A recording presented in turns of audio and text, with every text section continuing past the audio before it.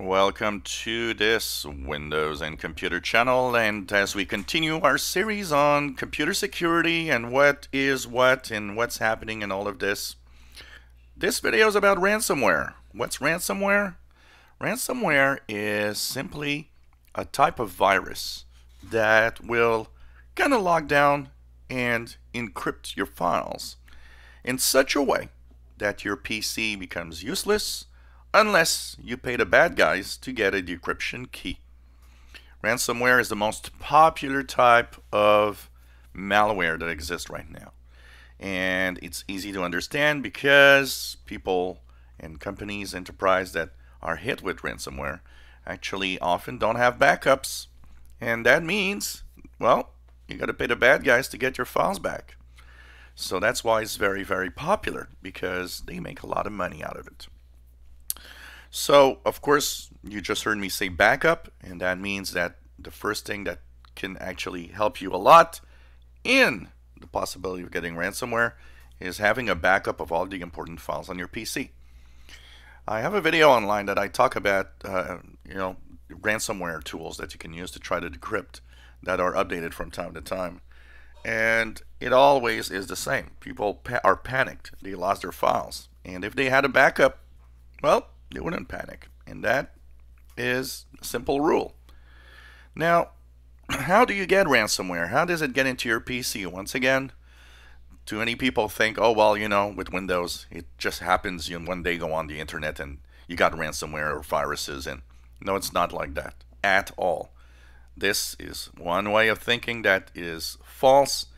And people still are in 2019 thinking that, Windows is infected just by going on the internet. Nope, doesn't work like that. And a lot of the ransomware that is hitting PCs is undetected by many, many antivirus solutions. So you think you're safe with your antivirus? No, you're not. You're not, because a lot and more viruses are actually undetected by the antivirus, because more and more they're so sophisticated that it's difficult to actually detect them. So how do you get ransomware? How do you get this type of virus in your PC? The number one vector, the number one way of infecting your computer from ransomware, believe it or not, is still email attachments. It is more than 90% of ransomware attacks. And as a tech guy, I can confirm this, because every time I've seen ransomware and encrypted files, almost always, I clicked on an email attachment from somebody. So you got to be careful. Email attachments are dangerous, and we're going to talk about that in a separate video. So email attachments from people that you don't know, but even worse, email attachments from people that you know. So you think you're safe because, oh, it's my best friend, he's good with computers. Well, you know what? Get out of it and snap out of it. All the people you think are good with computers are actually horrible with computers, horrible with security, and horrible with everything they do on it. You think they're great. They're not. And I can tell you, as a tech guy, I've seen a lot of people that thought they were good with computers. They're actually really, really bad with computers. And so, of course, people have this way of thinking that, oh, my best friend, or oh, my husband, my wife, my kids are so good. Yeah, no, best way to get actually infected is that. Never open, I always say that there should be a ban on email attachments for obvious reason of ransomware. But of course, that is, impossible. A lot of files are sent through email attachments today. Even some documents that are important are sent through email. What you need to just be careful is that whatever you're going to open is officially okay.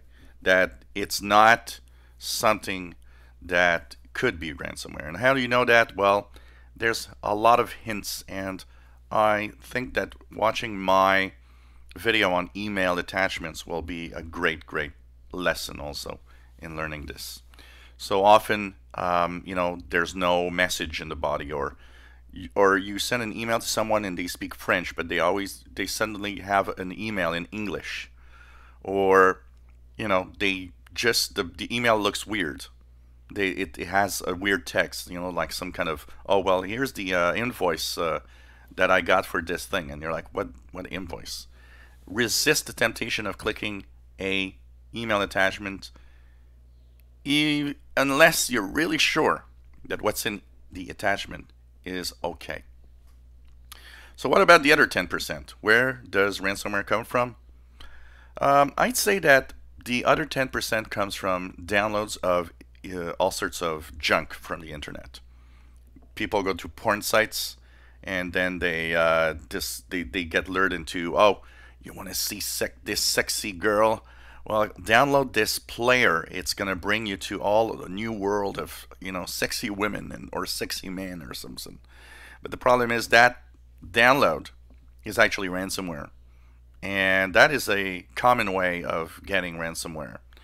Another way, you're going to one of those weird websites that aren't necessarily always, you know, it's kind of shady, kind of weird, kind of, you know, obscure websites. You don't know what they are exactly, and you get pop-ups like, oh, update your Flash player because you need to update the Flash player to.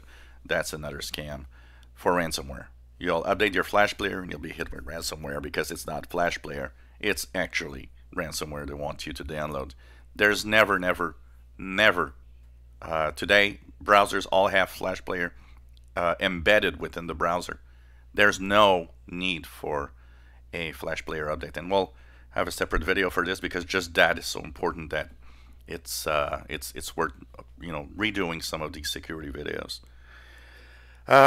Downloading illegal software, movies, TV shows. I don't know how many times all of that brought me clients that had to pay to actually download or fix their computers. You know, remember, if you paid the tech guy a few $100 because he came home a few times to remove viruses because you tried to download the latest Game of Thrones off of a shady website, well, you could have paid to see Game of Thrones, and you know what? You would have been safe, and you would have used the correct way. It's interesting because a lot of people are in that, you know, sense of, oh, I'm downloading Windows illegally, and I've got a key generator. Yeah, ransomware.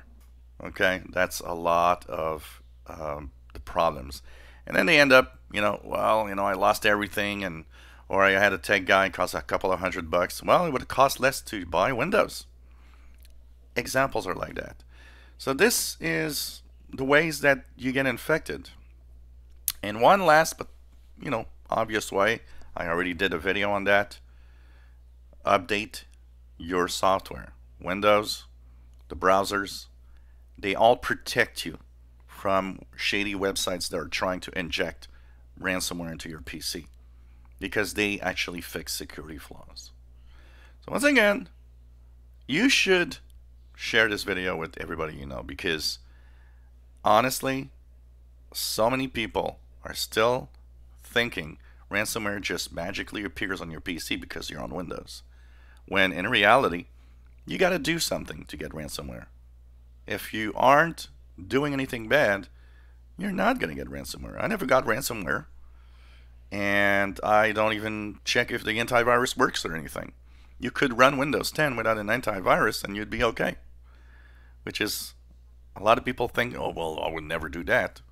Well, you're telling you, man, that the antivirus isn't protecting you. You are protecting yourself. It's just as safe, you know, as simple as that.